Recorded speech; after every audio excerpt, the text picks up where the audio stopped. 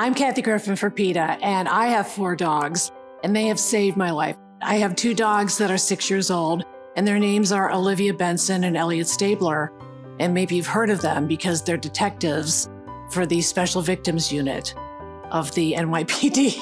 I named the next 2 dogs Maggie after my mom's first name and Mary, which was my mom's middle name.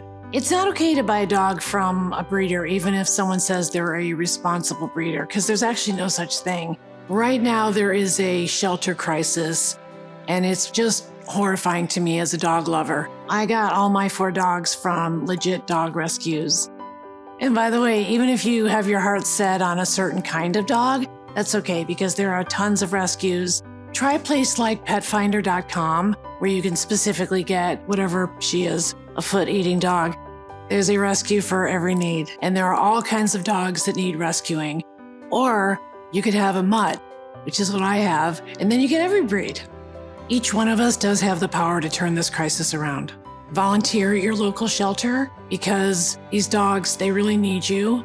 If you can, just really think about rescuing a dog. And remember, it is a lifetime commitment.